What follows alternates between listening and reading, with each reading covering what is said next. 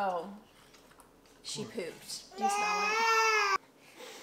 Hi everyone, so today we're filming our foster parent Q&A because we had a lot of good questions about foster parenting from people that are just curious and also people who are interested in doing it themselves.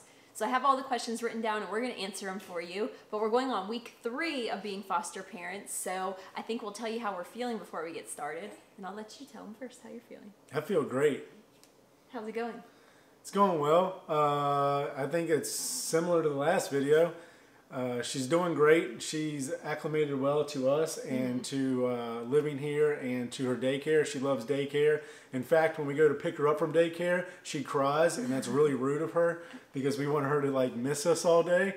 But we think she really likes her friends there and the teachers and the playground and all that stuff. Oh, and the food. She likes to eat, and they give her lots of food.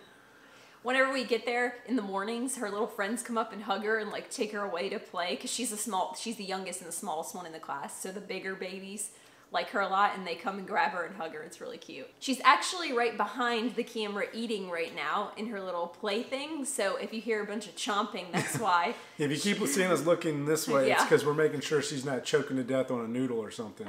She loves noodles and they're all over her whole body right now. So I wish we could show you. Maybe we can insert a photo. Oh no, it's literally everywhere. It's really cute. Hi, you say hi? Okay, so without further ado, I guess we'll get into the Q&A. And I know the first question off the top of my head, the rest I have on my phone. But the first one was, what is your inspiration for fostering, and did nursing influence your desire to foster at all? I'll let Jon tell you his inspiration for fostering first, and then I'll tell you mine, even though they might be kind of similar. So nursing had a huge impact on me fostering. You know, nursing school and all of that stuff that I went through, you know, and now being in CRNA school, it's been a lot of pressure on me, and I feel like just... Oh, is that your question? Yeah. Okay. My inspiration was you. I never thought that I would foster a kid. It was never on my radar when I was... Hello. It was never on my radar when I was younger, of course. I always like to help where I can, and I think we started with animals and it's progressed. Now it's something that you've always wanted to do, and of course anything you want to do, I want to help you do. And we kind of embarked on this journey together, and I got more excited about it as we went. And I will say that the foster classes and all that stuff was a bit much, but now that we have her here, she's amazing, and we know that we're helping this little girl, or any of these kids, in fact, and it feels great to help them and give back when we can. So what inspired you? So my inspiration started with, I was in foster care, me and my sister, when we were younger, and that's what kind of started this. I've kept in touch with my foster family, and I've always just wanted to do it ever since I was a teenager. So that started my fire to want to foster, and then when I became a nurse, seeing all the children that don't have stable parents or don't have homes really kind of made it go further. When I was in nursing school, I took care of kids in the pediatric unit during my clinical who didn't have any visitors, didn't have any homes, and they weren't really sure where they're going to go when they get discharged.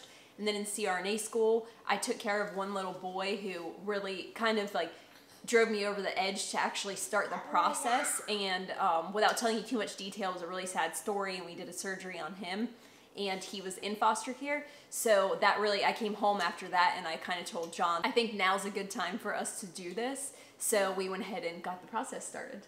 Yeah, I think I wanted to add on what I said. When I said I was in the class and it was all a lot to me, I didn't mean the process was a lot for me to take on. What I meant was in the class, a lot of the stories was a lot for me to handle.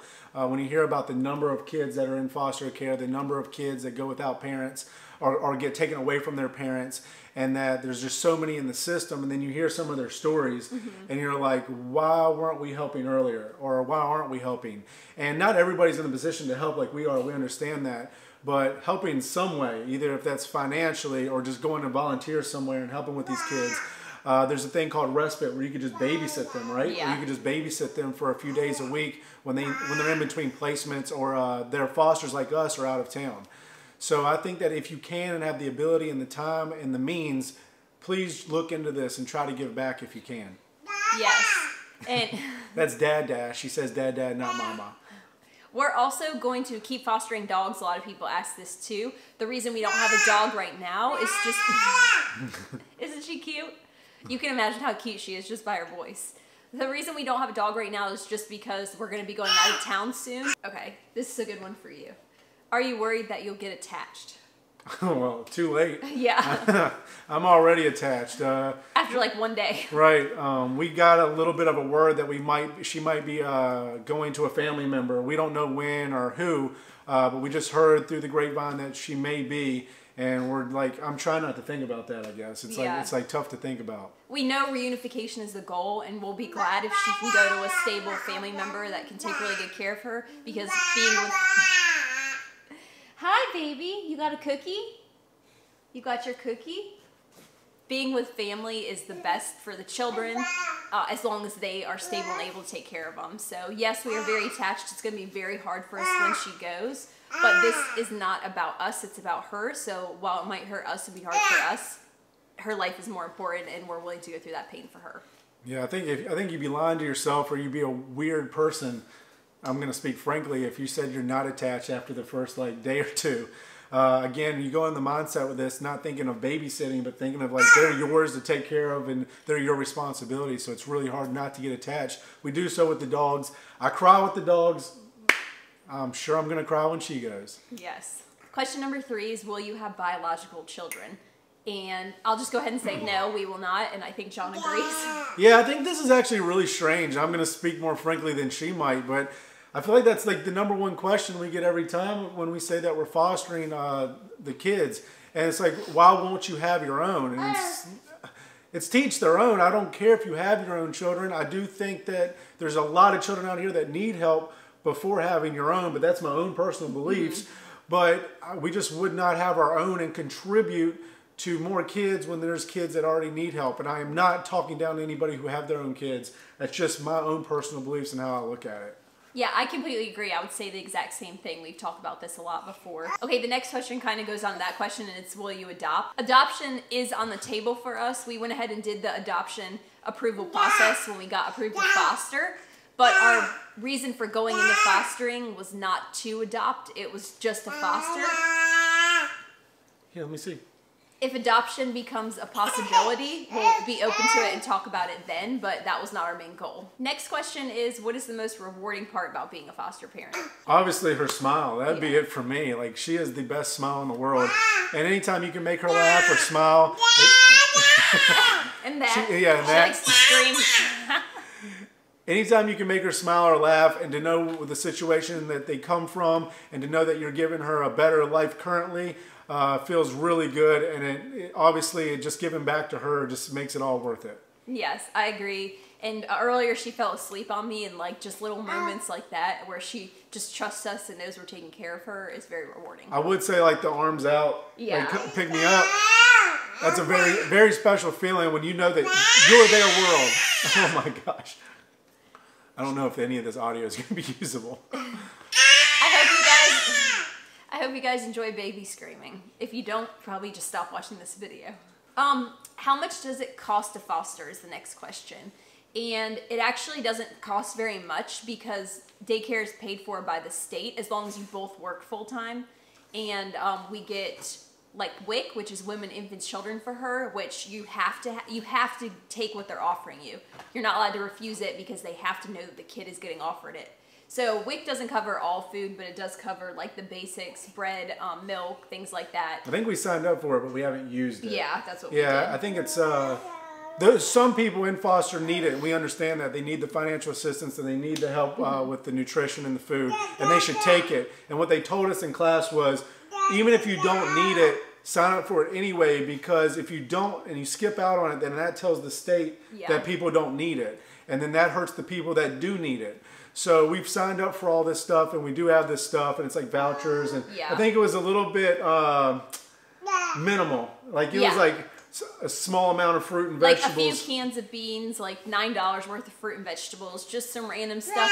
It's supposed to be a supplement to the food, but not the actual replacement. And he didn't get to go to the WIC meeting, but it was really cool because hi, baby. We met with a nutritionist, so I brought her, and the nutritionist evaluated her and told us where she should be with her eating right now, and gave us all this information. So that was really cool. But all in all, it doesn't cost very much. You can put your own money into it, which we have done with clothes and toys and all that stuff, obviously. But you really don't need to spend that much to do it. So if you're worried about money, don't let that hold you back. And they do give an allowance per child per month. They send yeah. you like a check or a deposit or something like that. Again, this is just to help with food and supplies and diapers and stuff like that. But we've been fortunate with family and friends who have sent us a lot of diapers and supplies. So that's been great, and we thank all of you. I'll let you read some questions. We're on that one. How long will you have her? So we do not know. I guess in my last video, I said we might have her for 6 months. We might have her for 2 weeks, just as an example. And people thought I was saying we'll have her for 6 months, but we really have no idea. It depends on a lot of different stuff. It depends on the state and the social workers and all that stuff. It's not up to us. So she could be gone next week or the week after. She could be here well into next year. We have no idea. We're just speculating. So. Yeah, like I said earlier, we kind of don't want to think about that. We have to prepare ourselves for it, and we have to prepare ourselves mentally that they could come knocking today. But we try not to think about that because we don't want to live in that state. Yeah.